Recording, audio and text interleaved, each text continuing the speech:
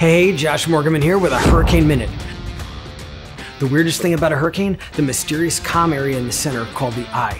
And it is pretty weird. The wind is screaming and howling, and then all of a sudden, it calms down and gets all quiet. Folks are sometimes fooled into thinking the storm is over, and they come outside, and then boom, dangerous winds come roaring back from the opposite direction. So, how long does the calm eye take to pass? Depends on three things. The eye's size, which can be just a few miles across to over 100. What part of the eye you're in. Are you going right through the center or just nicking the edge? And how fast the storm is moving. I've been in over 40 hurricane eyes and I've seen it all. Calms lasting anywhere from a few minutes, like in Hurricane Michael in Florida, to 7 hours in Hurricane Isaac in Louisiana. That's my personal record. It took so long, I literally forgot I was in a hurricane.